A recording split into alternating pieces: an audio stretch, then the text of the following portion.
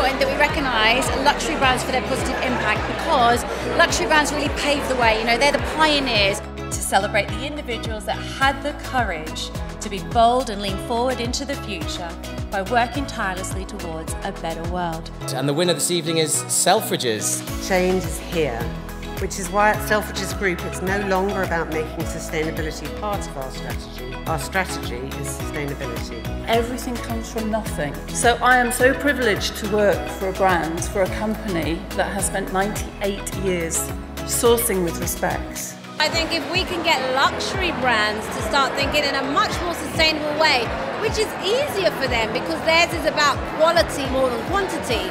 If we can get them doing the right thing, that definitely influences fast fashion. Believe in yourself.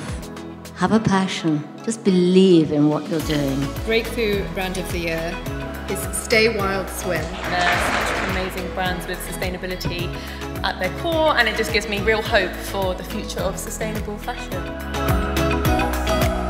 It's an ongoing journey where we are trying to change everything we do. The obligation that we all have actually as individuals, but then also as brands, to make positive changes, but ultimately this can be led, of course, by luxury brands, so really excited to be here. The final award of the evening goes to Salt Resorts.